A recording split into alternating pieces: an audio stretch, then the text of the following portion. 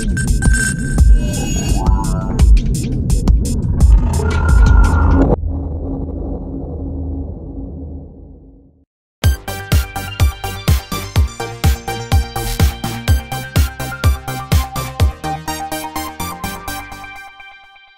what's up? This is Laidback Luke, live from Balaton Sound 2015.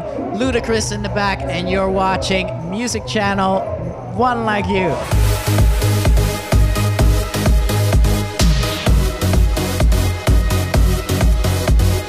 DJs tour non-stop, and for instance, I only get 1 week of vacation from my management, and they give me one specific week. Here, you can have this. 7 days, and then sometimes, you know, there's a last-minute booking and they'll take away 1 day. It'll be 6 days or 5 days, and that's all I have. I mean, I cannot complain because I do what I love, but it's heavy. Don't take you for a fool, never. We've been floating down a one-way river. For me, it's very important to stay healthy, so obviously, as you can see, I'm not drunk.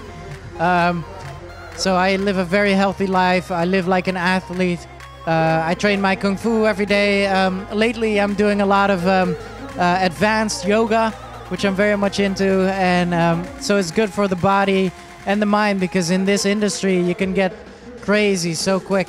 Mufasa.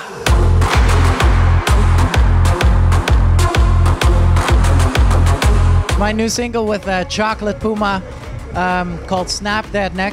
And the funny thing is, Chocolate Puma are the ones that discovered me back in the day, and this was 1994.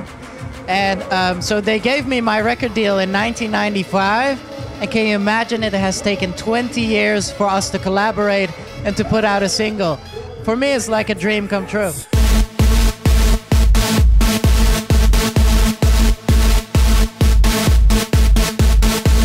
Right now, Spotify is a really good partner for us, and actually we are trying to focus a little bit less on Beatport and more on Spotify, because people are just streaming more. And I don't know about Apple Music yet. I still need to check it out and everything. Obviously, Apple has all the tools there to become the biggest, but we will need to see. I mean, right now Spotify still rules.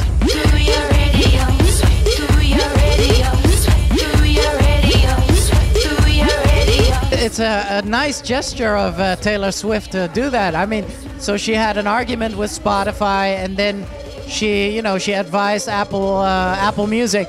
I think it's incredible. Maybe it was Calvin Harris that said, "Hey, you know, all my DJ friends will not get 3 months of payment. Maybe you should say something." So thank you, Taylor.